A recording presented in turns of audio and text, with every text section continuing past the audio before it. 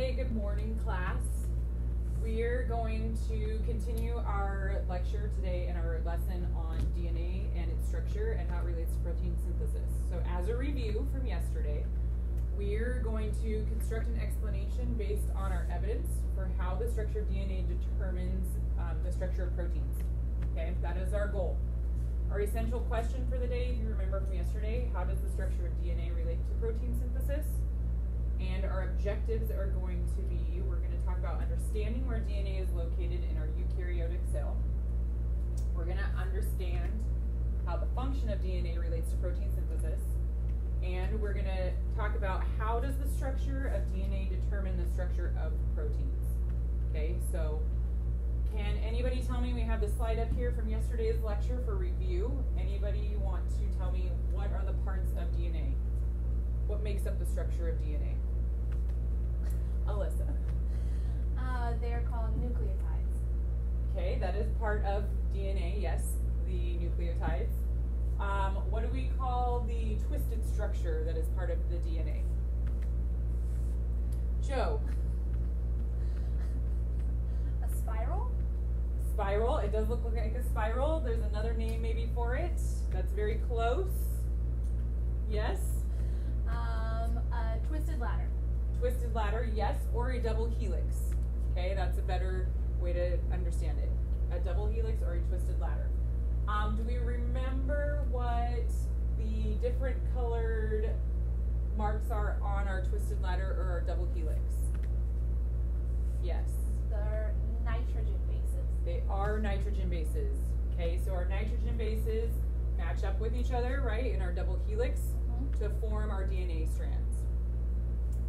Do we remember what the nucleotide is consists of? Part of it is the nitrogen bases. A sugar. Yes. And a phosphate group. Okay, and there's one more. That's it. Nitrogen, sugar, I should have erased this. Sugar, okay, our phosphate group, and our nitrogen. Those are that's what makes up our nucleotide. Got it. Okay, so today we are going to, based on our essential question, okay, and our goal and our standard for the day, we are going to build a DNA model out of pipe cleaner and beads. So I'm going to hand out the instructions for the DNA model, okay, and I'm going to hand out some questions that you guys are going to do as well, a worksheet. Right now, I just want you guys to go over your instructions. Okay, that first paragraph, let's go through it with a partner. I want you guys to underline important information in that first paragraph there, and maybe highlight anything that you have questions on, and then we will go through it before we start doing our model. I'm going to read it out loud for you guys. That way you can hear it, and then you can work with it a partner. So DNA models. When isolated from a cell or stretched out, DNA looks like a twisted ladder. This shape is called a double helix, which we just reviewed as part of our review from yesterday. Okay? The sides of the DNA ladder are called the backbone, and the steps, also called rungs of the ladder, are pairs of small chemicals called bases. Right? That's our nitrogen bases that we just talked about. There are 4 types of nitrogen bases in DNA. Adenine, which is represented by the A, cytosine, which is represented by the C, guanine is the G, and thymine is represented by a T. They form pairs in very specific ways. Adenine, or the A, always pairs with T, which is on our slide here, but I'll write it down for you guys as well. Okay, A always matches with T, and guanine always matches with cytosine. So our G matches with our C. DNA is composed of the monomers called nucleotides, consisting of a phosphate group, deoxyribose, sugar, molecule, and a nitrogen base. So I want you guys to work together and go through that, underline and highlight if you have any questions. I'll give you a couple minutes to do that with your group.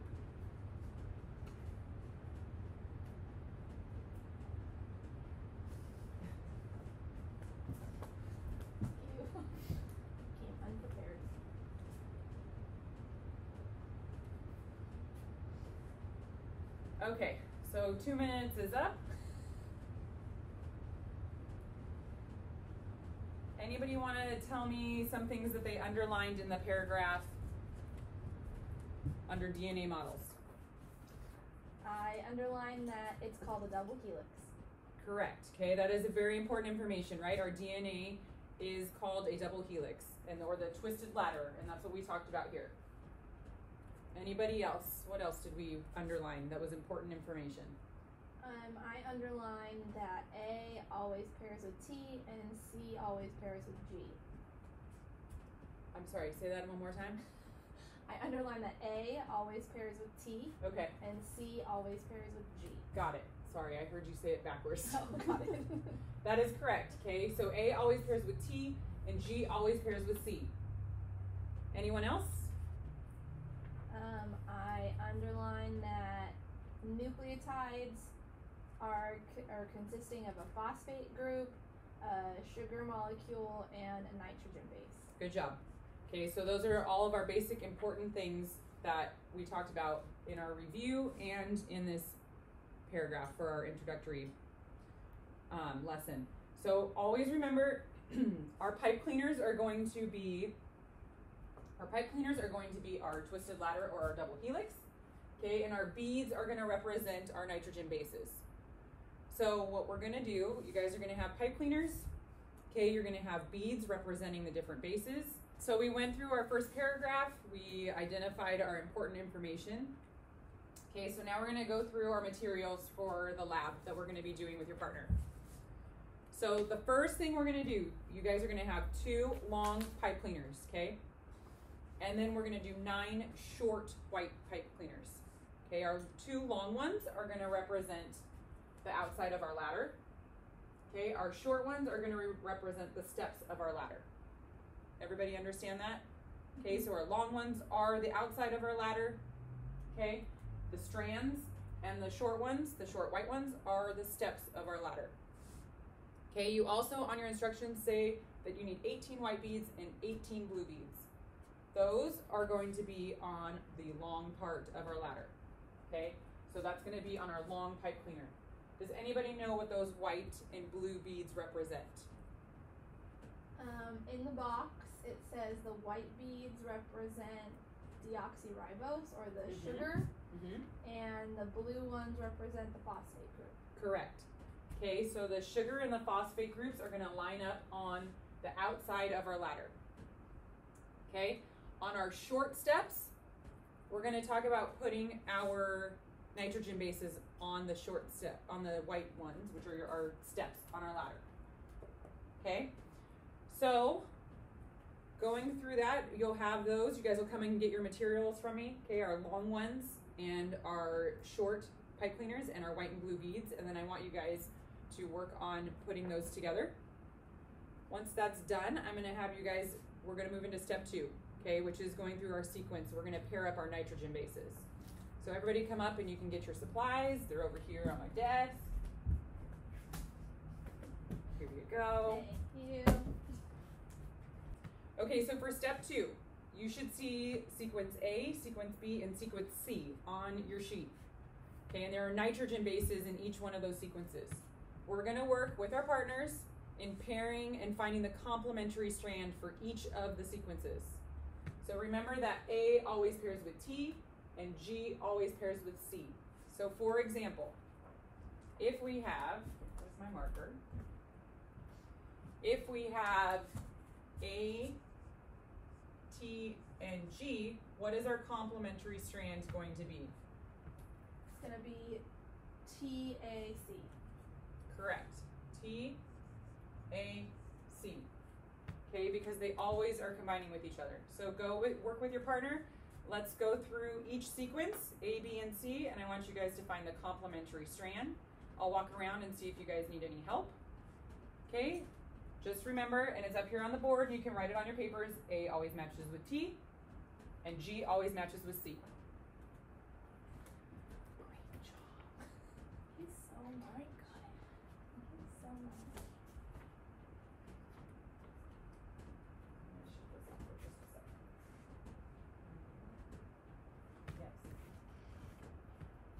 Yes.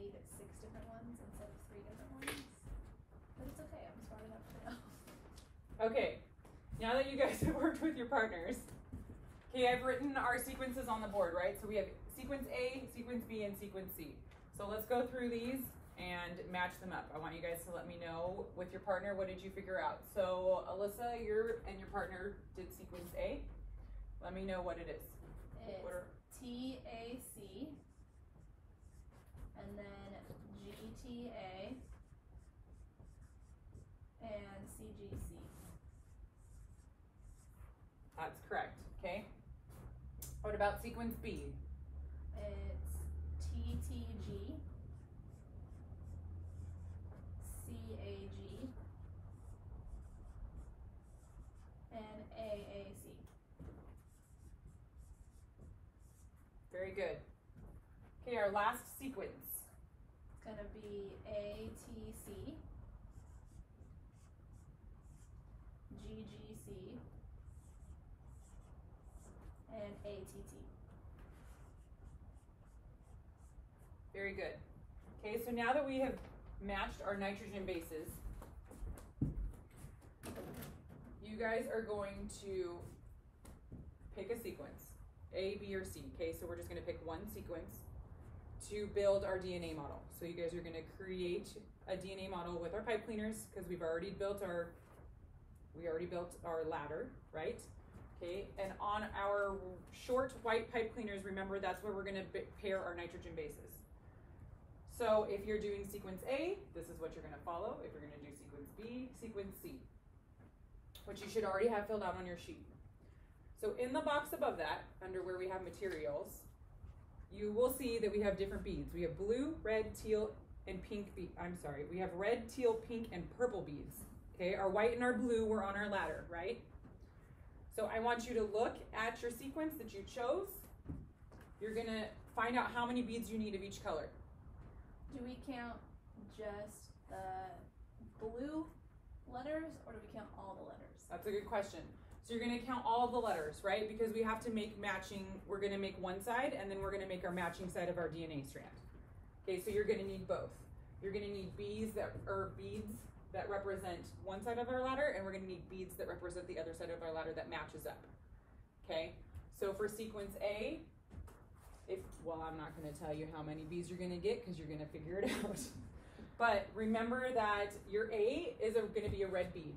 Okay, so count all of your A's in sequence A, and that's how many red beads you're gonna need. Okay, teal is gonna represent T. Count all of your T's, and you're gonna find out how many teal beads that you're gonna need. Same thing with the pink and the purple, okay, our G's and our C's. So I want you guys to go through your sequence, the one that you're choosing. We're gonna find out how many beads you need. You're gonna come up to my desk and I will hand out those beads. So that way I can double check that your sequences are correct and that you guys don't have any questions and that we get you the correct amount of colors that you need to build your ladder. So one more time, we're gonna make sure we get beads for one side of our ladder and the other side, okay? So we need both so that we can build our complete DNA ladder. So an example would be, let's go for... Walk us through A. So let's say... So for A, okay, so for our first side of the ladder, okay, so in black here, for A we're doing red beads, correct? So we're gonna need 1, 2, 3, 4 red beads for A.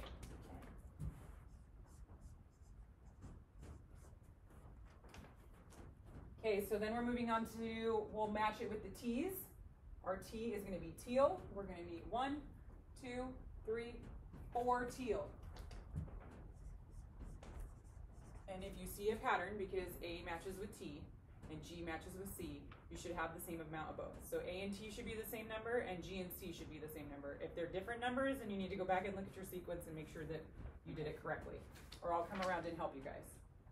Okay, so for the G's, we're doing purple beads. 1, 2, 3, 4, 5 purple beads. Which means you're gonna need how many pink beads? 5. 5, that's correct. So 5 purple, 5 pink. Got it. I'm gonna ask a question. What color red bead are you matching up with? What color are the red beads matching up with?